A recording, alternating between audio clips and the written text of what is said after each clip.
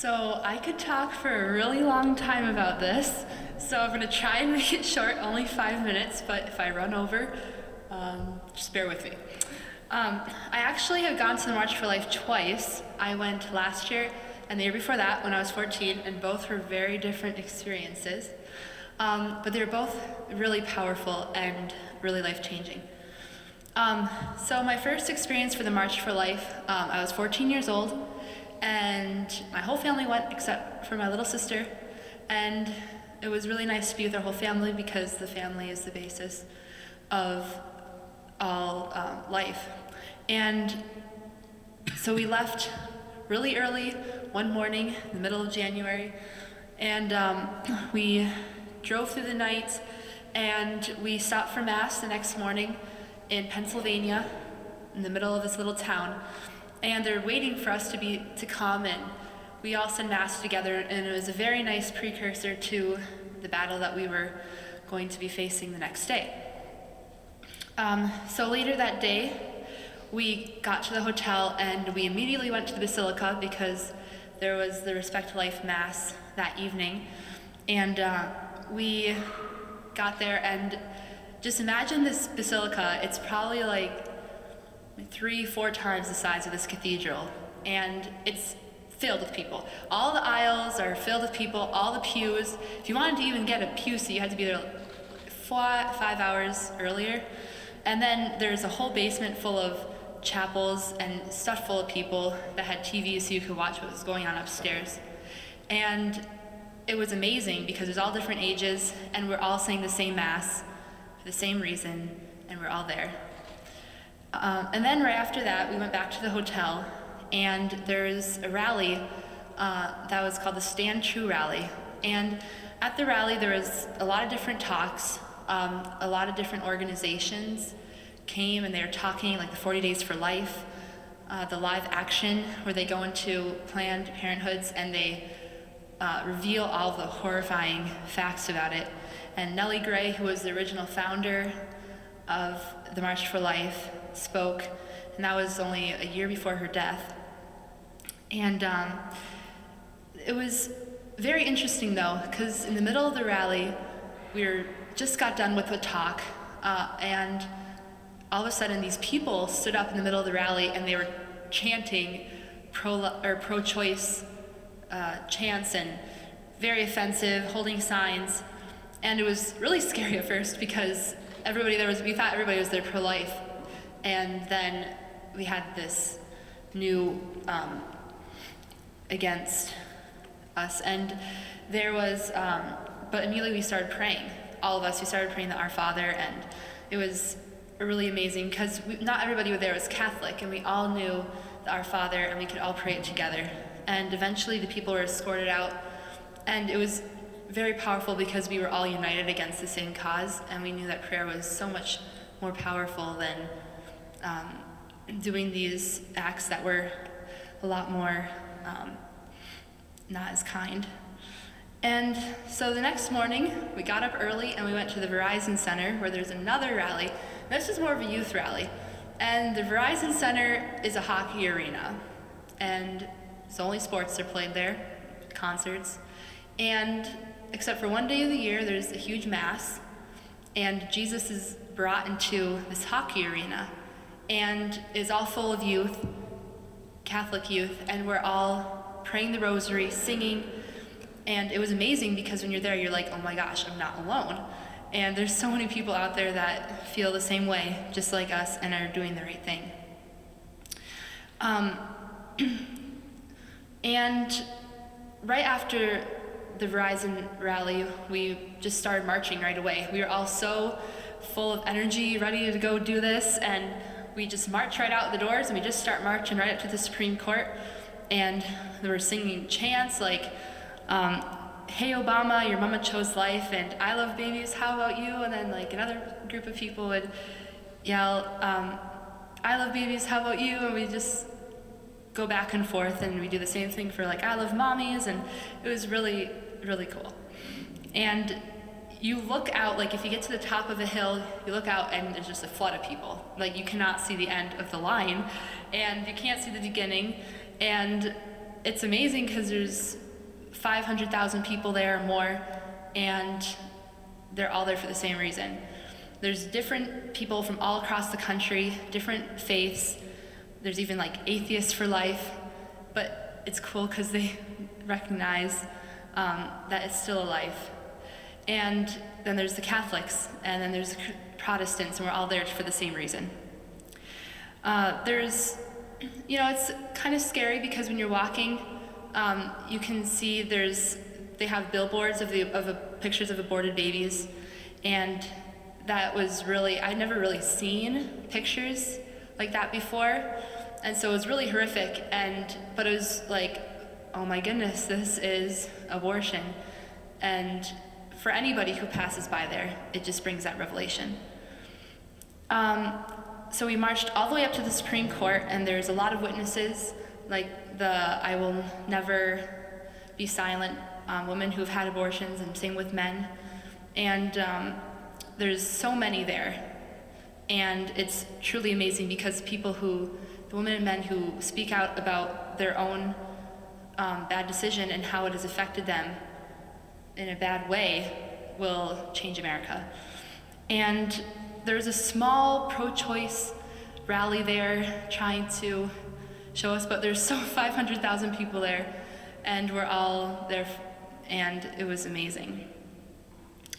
The next day, there's a lot of touring, and it was very interesting because when you go around, you see all these historic places, and it's so obvious that our founding fathers meant for life to be protected for the unborn throughout all of the historic documents. Many of our presidents, when we went to Abraham Lincoln's monument, that was, you just walk in there and you like feel like his affirmation of what we were doing.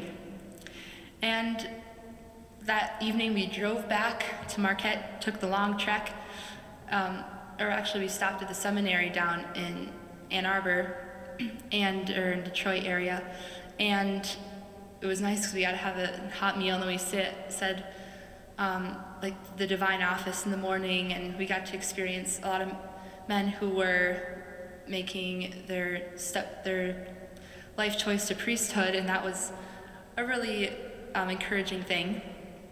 And then we went to visit the women who were making the same religious vocation, but as sisters of Mary, Mother of the Eucharist, and that was very encouraging as well. That march literally changed my life. Through all the witness talks, there's witness talks of, we even had a witness talk of Steven Tyler's girlfriend, who spoke about how he basically forced her to have an abortion. It was an amazing talk, and it literally changed my life. And being there, you could see that you're not alone, and seeing so many youth there my age, it's like, yes, we are the pro-life generation, and it's going to change. The second March for Life was very similar, pretty much the same. We did a lot of the same things. Didn't get to go to the Stand True rally, but it was, being at the Basilica was more powerful this time. I got to be in the upstairs of the main sanctuary instead of being downstairs, and so that was a new experience. And my friend and I, we were sitting next to each other. She's from Ukraine, and this is her first time being to DC, her first time being in a march like this. In Ukraine, abortion isn't legalized. So it was a whole different experience for her, and it was very interesting, just the multicultural pro-life across the world. And so we prayed the Chapel of St. Philomena together, and she's the patron saint of like young women virgins, students, and then we prayed the Rosary as well. And so that was more powerful that time. And then the next morning we went to a rally at the Armory, very similar to the one at Verizon Center, but it was cool because Monsignor was there, and Bishop Sample and Father Ryan, so the Marquette community was represented. And then we took a bus to the march, and it was pretty much the same thing, lots of chanting. Beautiful, I remember there's this one, I have a picture of it, people are carrying this huge crucifix, and the carving of the wood was just gorgeous. It was really intricate, and you could see his pain for us, but how he died for all of us was really, really powerful. So coming back from the March for Life, that's only one day a year. So it's very important that we keep this going. And there's so many different ways that we can do it. And everybody can do all these different things. And some of the few that I've done is one of them is a silent day of solidarity. And that's where I'm silent for a whole day at school, and basically bringing awareness of how there's so many children whose voices are forever silent, and we are remembering them that day and giving witness to people who maybe don't know all the horrors of abortion. And doing that in school is hard because there's not very many there. The first year. This year I tried to get a lot more people to do it, so we had about 20 people at the high school doing it this year, and there's a lot of people who knew about it and were talking about it. It was a really good thing, and that's not only for high schoolers and youth. Everybody can do it in your workplace, even at home. You can just pray. It's just really powerful, and it helps you feel like the aborted child is inside you, because you have to be silent just like they are. I've also done the praying outside of Planned Parenthood, the 40 Days for Life, where we pray the Rosary and the Divine Mercy Chaplet outside of Planned Parenthood, and that's a very interesting experience. It's really powerful as well. You're praying and you're out there for all the public to see, and it's different from the March for Life because you're actually going to see people that you know who maybe have different views than you. But it's really important that you show what you believe and educate people, and this is one way to do it. In the gathering space, we just finished up the praying for we had an unborn baby or babies that we prayed for 9 months, and you could give them a name. And so I named mine this year David, George, and Charlotte Immaculata, and so that was really, really cool. And at the end, it's very amazing because you prayed for them the whole time. And there's also the Walk for Life in Marquette that the Care Clinic sponsors, and that's another very similar, another demonstration like the March for Life in Marquette. I've hosted tables at the Care Clinic banquet this year, and hearing Abby Johnson's talk was another life-changing moment. And there's volunteer opportunities at the Care Clinic that anybody can do, donating baby food, baby clothes, diapers, things for the mothers, things for the fathers, anything they can use. And then one really something that you can do with the media that's really important because everybody will see it is, I only have a Facebook, but you can, on Facebook or Twitter or Instagram, posting pro-life messages or specific pictures is very, very important to do because people will see it when they're scrolling through their news feed or something. And it's just getting the word out there, putting the thought in their heads, and that's so important. One interesting story at school, we had to, in my English class, we had to get a piece of persuasive bulletin, like a billboard or something, and we had to explain the rhetorical use of it. And so we would have to write a little analysis about it, and we would have to go into small groups and share it with the class, or share with our small group. And I didn't know this, but each group was going to pick somebody to share in front of the whole class.